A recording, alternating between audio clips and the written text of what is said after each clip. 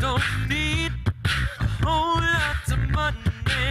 You can't judge a book by its cover, and you can't judge a singer's range by their voice.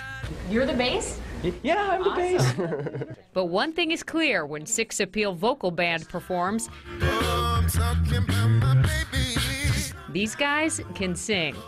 There's a different power to it, and when you get 6 or 5 male vocalists together.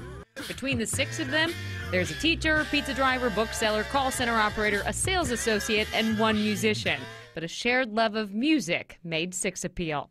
The 5 of us lived together for years. When the band was young, it was an easy way to keep everybody together and on the same track.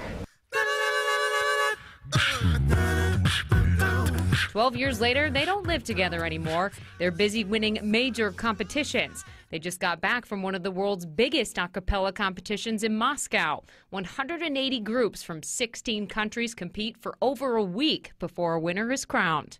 It was the mayor of Moscow, and it was all in Russian, and we were just kind of standing around chatting with people, and then suddenly we heard Six Appeal, and we're like, they won the whole thing, along with a check for 6.2 million rubles. Depending on markets right now, roughly it's about $100,000. That's not bad. That's not too shabby.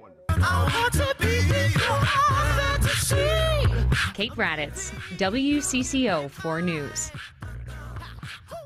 The group plans to use that 100 grand to record a new album and cover some travel expenses. They do around 150 shows a year.